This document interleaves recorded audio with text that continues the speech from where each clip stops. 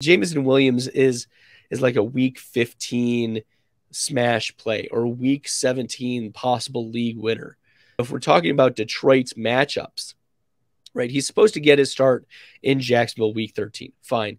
Then, so he might get eased in or he might go full speed this week. We just don't know for Jameson Williams. But he gets Minnesota week 14. As I've talked about, Minnesota is a plus matchup, and that could look really nice for Jameson Williams. And it doesn't matter because it's in a dome for Minnesota and Detroit. So they're going to be at Detroit. And then week 15 and 16, the Jets at New York or at New Jersey, I suppose. And then at Carolina week 16. But then he gets the Bears at Ford Field in week 17. Oh, baby. Oh, baby. Jameson Williams could be that one flex play week 17. I really don't want to get rid of him.